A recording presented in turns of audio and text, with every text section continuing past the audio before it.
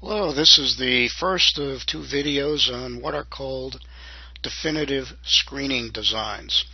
So previously we have talked about many types of screening designs, and we've talked about D-optimal designs, I-optimal screening designs, and alias optimal designs.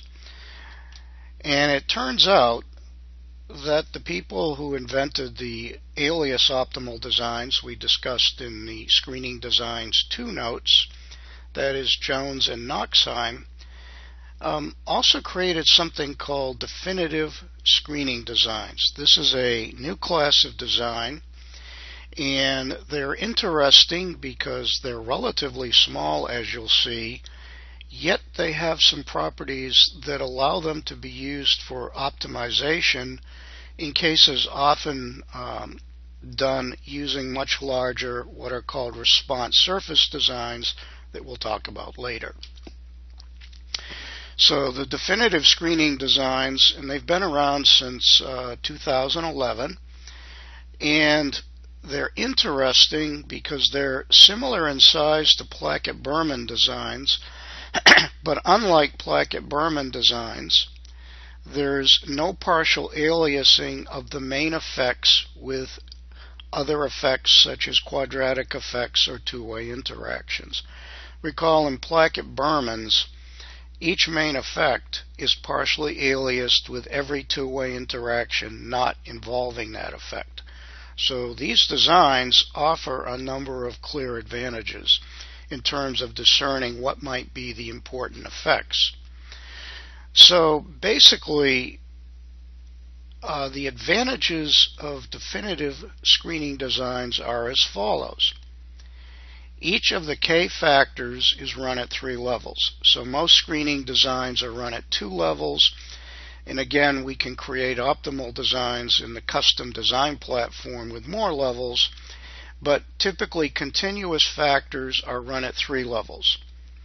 It does not mention it here, but you can have categorical factors, but they can have no more than 2 levels. Okay.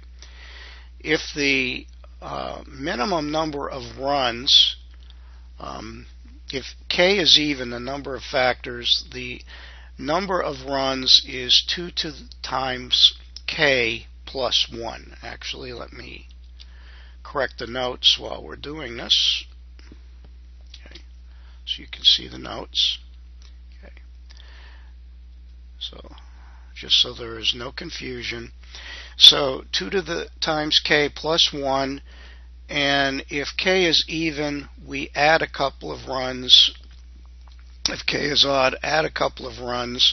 And this is actually done automatically in JMP. And we add the additional runs to make sure the main effects are orthogonal. Point number 3 is really critical. The main effects not only are orthogonal, they're free of any partial aliasing with two-factor interactions or quadratic effects.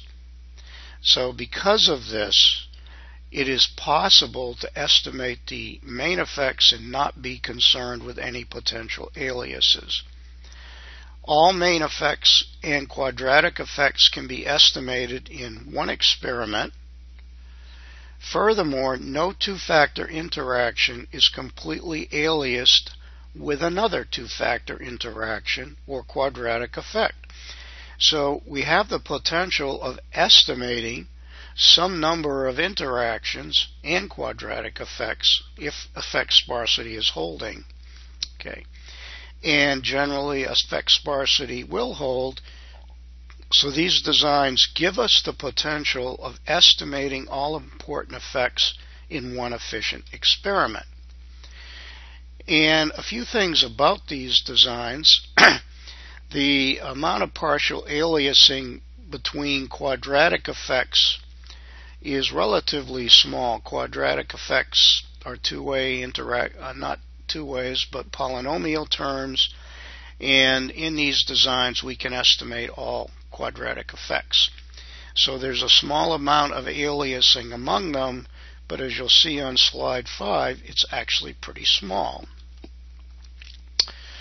However, there is potential aliasing between two-way interactions and quadratic effects, and this aliasing tends to decrease as the number of factors increase.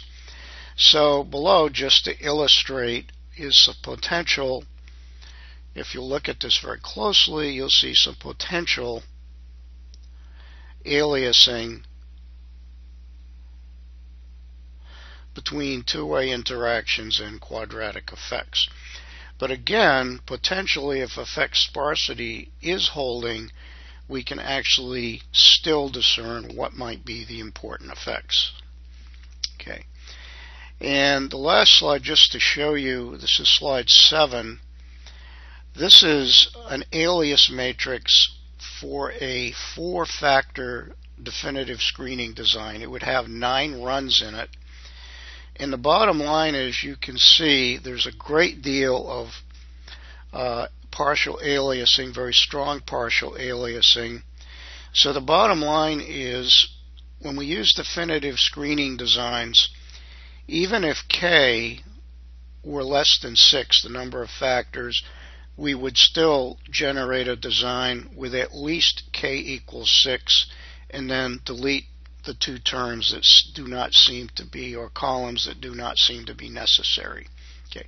But in general, don't use a design in terms of its size less than K equals 6. Okay. And finally, this last set of slides just illustrates the issue of partial aliasing, and this is a pretty simple example. This is at the top you see the true model. This is a simulation. But notice something. When we take a look and estimate a main effects only model, we get the correct estimates. There is no partial aliasing. This is one of the real strengths of these definitive screening designs. Okay. Now I add the quadratic effects to the model. So notice we have a squared and b squared. So we look at a squared, and the a squared coefficient is correct. That's because a squared, the quadratic term, is not aliased with any two-way interactions involving a. On the other hand, we look at b. B is aliased because b because it is actually aliased with the 2 interactions AC and AD. And in fact, C squared and D squared should be 0, but again, they're partially aliased, and you can see, for instance, C squared is really 4 for AD, and D squared is 2 for AC. So this is why it's important to worry about partial aliasing in terms of analyzing any screening design, including definitive screening designs, but we're going to study models that make this relatively easy to do. And then on the last slide I show, as we start to add the correct terms to the model, so if you take a look on slide 11, this is the correct model, and because the partial aliases are all in the model, the coefficients are all correct. Okay. So keep in mind that these definitive screening designs have important properties. Main effects are orthogonal. Main effects are free of any partial aliasing with quadratics or two-way interactions. And keep in mind that quadratic terms and two-way interactions are partially aliased, and assuming that effect sparsity holds, it is possible we could fully characterize a process with one definitive screening design. Okay. And something to keep in mind, we're going to talk about analysis of these designs, and that is, in the use of these designs, screening designs, historically people have used them for what I call explaining.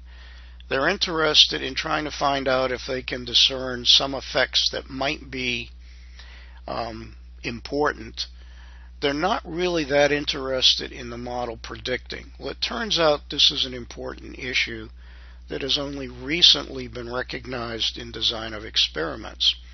In point of fact, models that are chosen, say, from a screening design such that they appear to contain explanatory effects, that is, that's how they've been picked.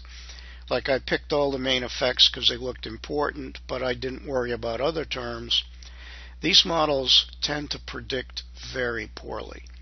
So in analyzing screening designs, as we've actually already illustrated, I'm going to emphasize again, our focus is on prediction. Most engineers and scientists who run experiments are interested in prediction. You know, as an example, when people want to optimize a process or characterize it, that is entirely an example of prediction.